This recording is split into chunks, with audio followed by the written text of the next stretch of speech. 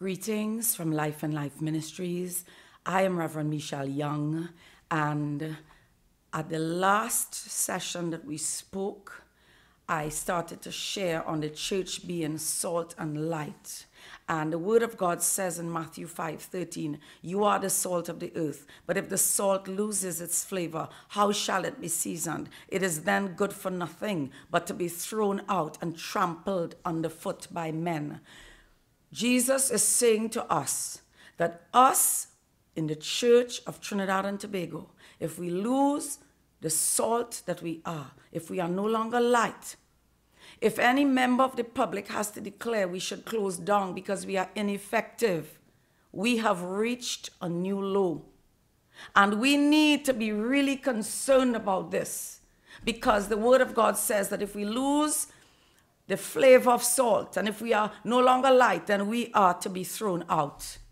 And in the book of Revelation, I shared that in fact, Jesus says, "Repent or I will remove your lampstand." And the lampstand is his presence. He has that right to close down the churches. So I'm here to say, following up on what I started saying last week, and that message would be up on YouTube and the Life and Life Ministries, I want you to know that it all starts with idolatry. Colossians 3:5-10. It started with idolatry for the Israelites, and it starts with idolatry for us. The Word of God says, "Therefore put to death your members which are on the earth: fornication, uncleanness, passion, evil desire, covetousness, which is idolatry." You can read the rest of that verse, but I want you to understand. Fornication, uncleanness, passion, evil desire, covetousness is idolatry. And Isaiah was sent to prophesy to the Israelites, and they were guilty of idolatry. They were guilty of idolatry, and we are guilty of idolatry in the Church of Jesus Christ. And the thing about it is, when he was sent to prophesy, God said to him, and this is Isaiah 6, and I read from verse 9, and he said, "Go and tell this people, keep on hearing, but do not understand. Keep on seeing, but do not perceive."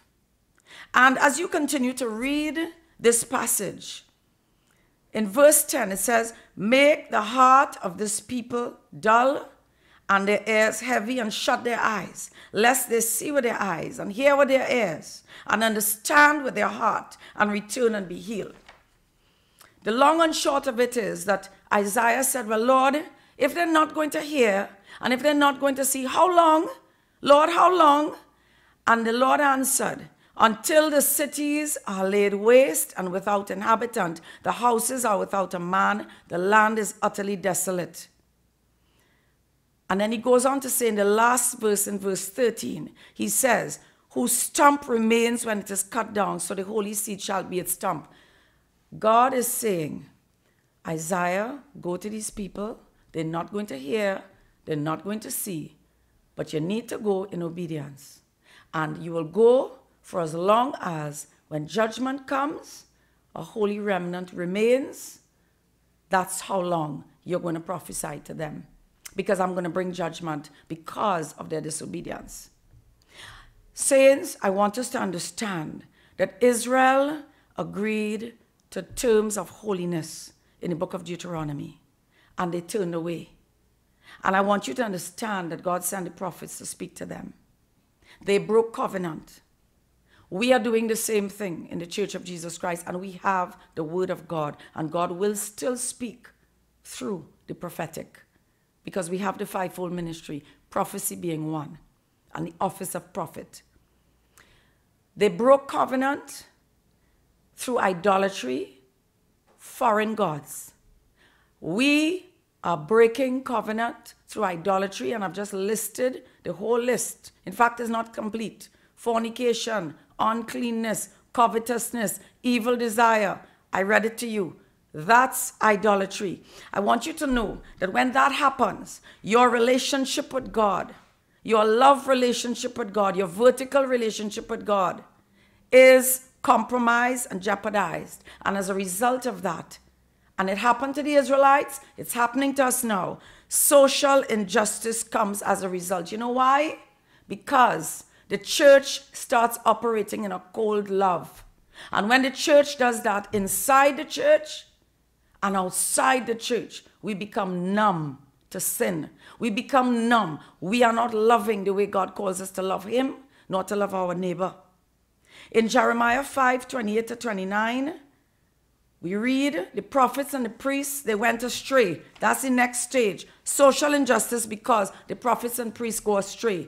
They have grown fat, they are sleek. Yes, they surpass the deeds of the wicked. They do not plead the cause of the fatherless. Yet they prosper, and the right of the needy they do not defend. Shall I not punish them for these things, saith the Lord? Shall I not avenge myself on such a nation as this? An astonishing and horrible thing has been committed in the land. Talking about us here. He was talking about the Israelites, but he's talking about us here now. In Trinidad and Tobago, the prophets prophesy falsely, and the priests rule by their own power, and my people love to have it so. Saints, I want you to understand God is speaking to us and we need to listen. And as a result, the next stage that comes, it comes from the idolatry. What follows up on that, aside from the social injustice, comes religious ritualism, forms of godliness with no power. So, and that's to cover sin. Isaiah 1:12-14. When you come to appear before me, who has required this from your hand to trample my courts? Bring no futile sacrifices. Incense is an abomination to me. And the Lord goes on, he says, the new moons, the Sabbath, the calling of assemblies. I cannot endure iniquity and the sacred meeting. Your new moons, he goes on, etc., etc. They are a trouble to me. I am weary of bearing with them. Saints, in the body of Christ in Trinidad and Tobago, if there is no repentance, judgment is surely coming. If we look at the pattern of what has happened throughout church history, if we look at the word of God, God is speaking to us today as he spoke to the Israelites. And I want us to understand that idolatry has consumed us in the church of Trinidad and Tobago. And a cold love and a social injustice has come, and it has not made us flinch. And we are no longer salt, and we are no longer light. I'm going to pause right now to say we are Life in Life Ministries. You can contact us at 355-5090-225-6055 on Facebook and YouTube under Life in Life Ministries. Open air prayer meeting Tuesday at 4 p.m. Bible study at 6 p.m. Tarrying 10 a.m. to 7 p.m. We worship, we repent before the Lord. His Spirit comes. Sunday at 4 p.m. 45 Anna Street. Okay, so here's what I want to say. I want us to understand that things like, which I will talk about in other sessions, but I'm touching on it, okay? We are no longer the salt and light. We recruit people to buy into pyramid schemes, like if it's a crusade that we're running for souls to be saved. And we use occultic means. We teach the people visualization and things that are occultic. As I said, that's for another session. The Church of Jesus Christ in Trinidad and Tobago has strayed. With the Israelites, if there was sin in the camp, it didn't matter if everybody didn't sin. They had sin, all suffered the presence of God being removed. And God is calling the church to come back. And there's a remnant that will no longer put up with the forms of godliness and the lack of holiness and the lack of repentance. We are not going to swallow the watered down word. We do not want it. We will vomit it out in the mighty name of Jesus. I want us to understand that if we do not listen, just like what happened, and I drew our attention last week, I spoke about Ananias and Sapphira, because many of us don't want to hear about the Old Testament, though we do believe that it's the Old and New Testament. The whole counsel of God is applicable today. But Ananias and Sapphira, they lied. And God wanted to set a precedent of holiness in his church when the church was birthed. And so he destroyed them. The God of love allowed them to be destroyed for lying. Saints, I want you to understand, God's cup runneth over. We are doing more than lying in the body of Christ. I want us to understand the fornication, the adultery, the lines for prophecy, $1,000, 500 prophetic divination, charging the people for what is this work of the Spirit of God that we have no business charging people for, to give them a prophetic word.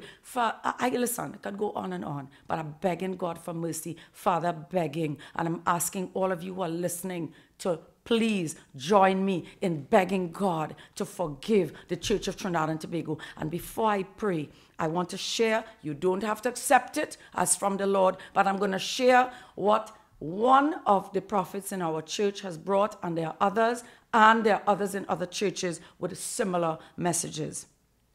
Judgment is coming and has already begun in the house of the Lord. You cry out for mercy, and I have heard your cries, but I shall cleanse my house of the sin. All those who do not want to submit, who choose sin, will be no more. I will blot them out of my sight. My church has strayed and forgotten who I am. They have forgotten their God and gone after idols. My anger is increased and shall not be put out. All those who do not heed my words, who do not listen to my warnings, they shall perish. For I am, and my kingdom is everlasting. I shall arise and make my name holy, for my people prostitute themselves. Time and time again, I have sent warnings, but they do not listen. My children have not wanted truth, so I have sent in wolves in sheep's clothing. I have given them lies for prophecies to please their itching ears. Judgment is at the house of the Lord. The feet that took Ananias are here to take those who choose sin. Father, in the mighty name of Jesus, my God, we cry out to you, Father, for mercy. Father, I ask you to hear the cry of those who are becoming convicted and who are convicted that the sin in the church in Trinidad and Tobago cannot continue. Father, release your fire upon the airwaves right now in the mighty name of Jesus. Father, we ask you, oh God, to raise up a holy remnant.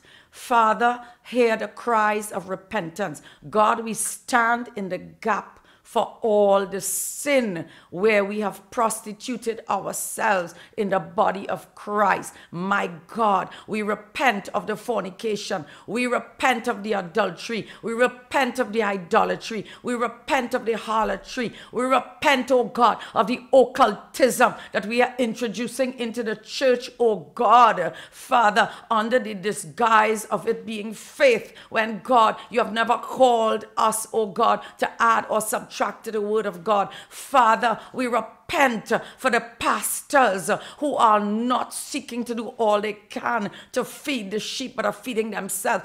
God, strengthen and bless those who are diligent, who are seeking through your word to feed your people. God, we repent in the mighty name of Jesus. My Father, we ask you, oh God, to do whatever it takes to move upon your church, to shake whatever has to be shaken. God, remove the deception. We repent for the deception. My God, drive out deception, drive out fornication. My Father, where we have told ourselves we could dress how we want to go to church, Father, we could carry on. We could dress in church one way and dress another way outside, oh God. Father, have mercy upon the church of Trinidad and Tobago. My God, bring it to life. Your life in our life will bring us to life in Jesus' mighty name.